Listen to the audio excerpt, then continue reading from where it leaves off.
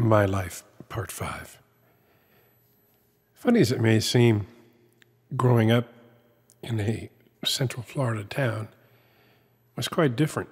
And to a great many people out there, you would think a boy growing up in the mid-60s here in the South would have it pretty good. And the truth is, I did have it pretty good.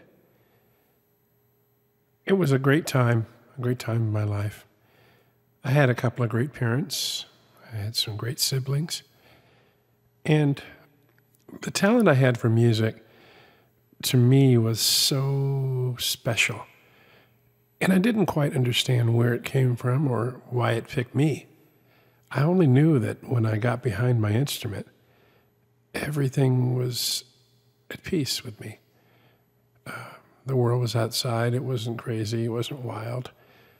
And this is what I was meant to be.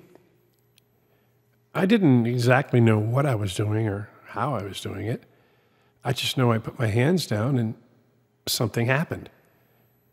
Of course, my mom and my dad said, "We have to teach him. Violet, we have to teach him." And my mother, of course, said, "Okay, Mario, do whatever you have to do."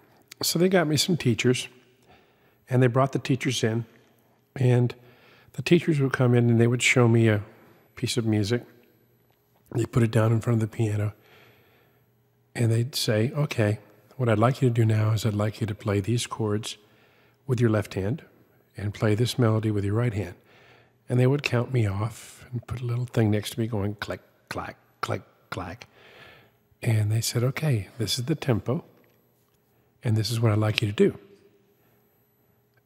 I tried so hard to do what they told me to do, but it just didn't click in my brain.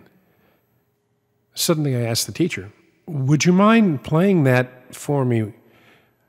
And I won't even look at what you're doing." And I turned away and I walked towards, in fact, I faced the wall. And the piano was all I heard. And the piano player played the piece beautifully, I might add. And after he got through, I went and sat behind the piano and repeated exactly what he did, note for note. Well, to me, I thought it was a big deal. And I said, "What do you think of that?" Well, of course, like all the rest of the teachers, they weren't too happy about that because I was playing by ear. How dare me play by ear? And that was the problem. I realized that I wasn't meant to play with music. Music was meant to play with me. And that's how it all began. That's how it began for me. So I went to school, and I had music part of me, but it really wasn't, it didn't take hold of me until probably in my junior high school days. That's when I met the first person that really took an interest in what I did. And they really made a change in what I do. And his name was Joe Napoli, and he was an interesting little man. Joe Napoli went to high school with my older brother Ronnie. He would stutter. He would stutter. He had a problem with stuttering. But when he sang, it all went away, and he had a beautiful tenor voice. He took great interest in me and would take me aside and explain me music in a way that I could understand it. And I would sing, and he would sing, and he would say, "Jack, this is what you were meant to be. This is what you were meant to do." So I joined the chorus, and I excelled, and I loved it. For gosh sakes, me, a singer. Now, to this point, my parents really did not know that I could sing. They had no idea that I could sing. And I was 13 years old, 12, 13 years old, and they didn't know I could sing. Well, when the first concert came, and it was time for me to sing, oh my gosh, did I see my father, the big smile on his face, and my mom sitting there saying, "That's my boy." And that's when it all began for me. I hope that when you have that opportunity in your life that you find what you were meant to do, and you have that epiphany, that, as they say, aha moment.